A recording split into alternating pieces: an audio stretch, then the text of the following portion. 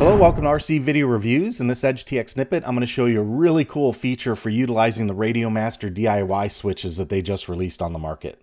If you're not familiar, I recently installed one of the Radiomaster DIY switches in my radio, and I use the Momentary switch. They have a latching switch and they have a Momentary switch. So a Momentary switch means either on or off. Now, that's a binary feature, just like a light switch. You either turn a light on or off.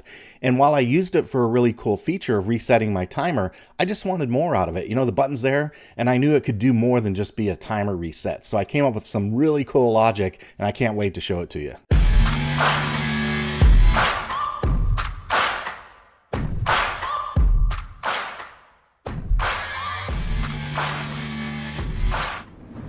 The logic for this setup is breathtakingly simple, and we're going to take advantage of the edge switch.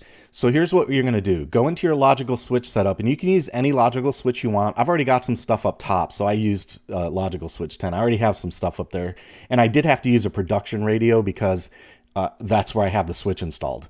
And by the way, you can use any Momentary switch on your radio. You can use T5 down, T5 up, T6 down, or T6 up. And in my case, I moved my Momentary switch over to this side of the radio, so you can use this one as well. You can use that one if you want for this technique. It'll work just the same.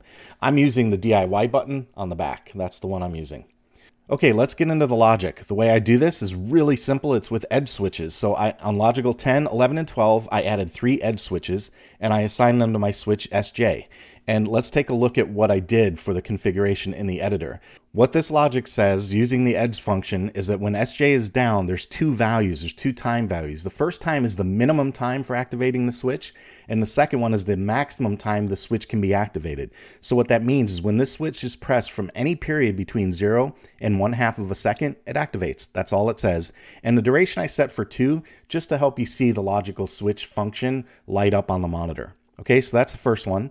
All right, a look at the next logical switch, logical 11, shows the same kind of configuration, and what I'm using is a range of 1 second to 2 seconds. So what this means when we look at it is when SJ is down for a period of at least 1 second, but no more than 2 seconds, then it activates.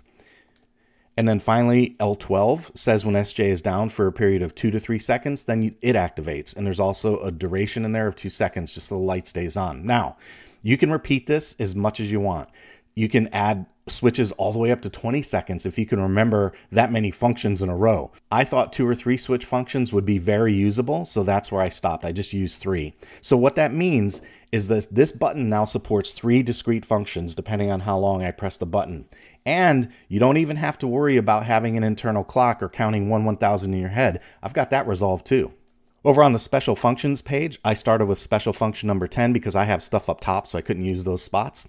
I have SJ down playing a sound beep 1 for 1 second. And all that does, the second I press that button, the radio beeps. And it repeats that beep every 1 second. So it works out really well. All you have to do is press the button, and when you hear 1 beep, you let it go. When you hear 2 beeps, you let it go. Or when you hear 3 beeps, you let it go. And depending on which one you let it go, that determines the edge function that's used and the special function that correlates for that logical switch. So remember, I use logical 10, 11, and 12 for my edge switches. We'll go back and look at that real quick. So there's 10, 11, and 12. And then on my special functions, those special functions react to 10, 11, and 12. And all I have it doing, you can set these special functions to be anything you want.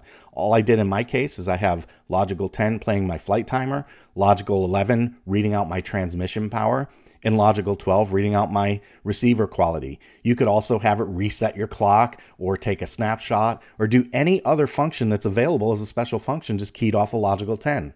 Pretty cool, huh? Let me show you how it works. All right, I've got the volume turned all the way up, and I'm going to pull the radio a little bit close so you can hear it, and I'm going to flip over to the logical switch page so you can see the logical switch activation. So I'm going to press it once, and we'll listen for a beep. 7 minutes.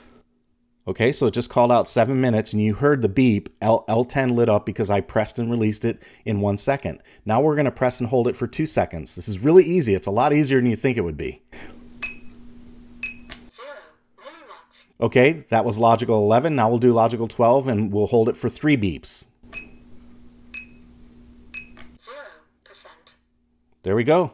So logical 10, 11, and 12, we just turned our single binary Momentary switch into a multifunction switch. And again, you can add as many of these as you have memory to support. That wraps up my EdgeTX snippet on how to get extra functionality out of your Momentary switches using edge switch logic.